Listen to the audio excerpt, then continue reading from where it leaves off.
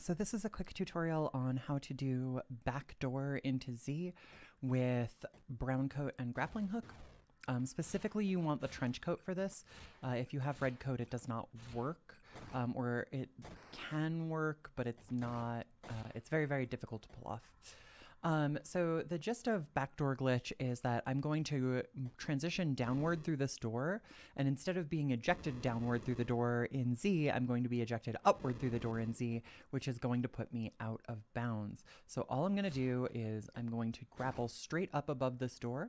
I'm going to lower myself pretty close to the door, and then I'm going to double tap down. And now I am out of bounds. See, I'm way the heck over here if I unlock my camera. So if I go ahead and reload state, so okay, now I'm here. I've got the camera unlocked the whole time. You can watch what's happening. So again, I grapple straight up, down, and then you can see I come out upward through the door. And so then my drone is able to do that, basically. Now, one thing that you should know is that I had never fired the drone before, so it was at its default coordinates in Eraboo, and that put it right here. So there actually is a really nice place in Eraboo to stick the drone to do this in randomizer, but in the 100% route, that is not how we use this. So let me go ahead and show you how this can be used in 100% to get to Passcode Tool. Okay, so back in the old days, we would set up a death warp with the drone somewhere on the right side of this room. Like here was a pretty good space. And then you would void warp straight to enhanced drone launch. But in 100%, because you need to collect a bunch of items here that involve drone, so for instance, well, you don't actually need drone teleport for this. You can get this with a grapple like that.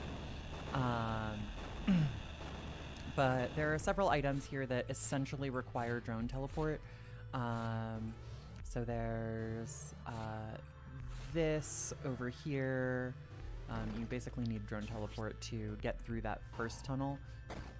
The second tunnel you can actually get through with a grapple zip like that, which is pretty cool.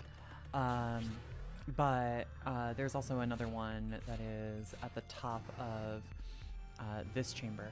And so you would have to go all the way through here and then all the way back up to set up that death warp.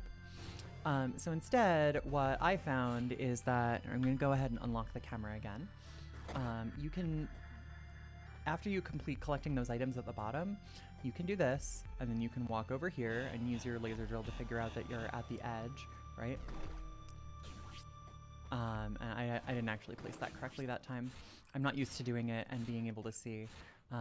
But you kind of have two options about how you... Normally you don't have enhanced drone launch here, so it's a little bit easier to get it. But with enhanced drone launch, you can kind of just do that to set it up. So once the drone is in that rough position over there, we can go back and use that back door into Z to void warp.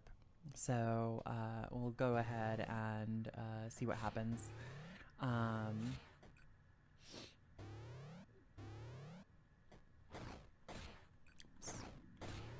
There we go, and now I am voided out, and so the drone is actually in the door, like it was in the doorway, and if you press any direction at all, oh hey, here's white coat because this is randomizer, you'll just pop out into the Passcode Tool room, and that was used to get to Passcode Tool room in 100% quickly without using a death warp, and then another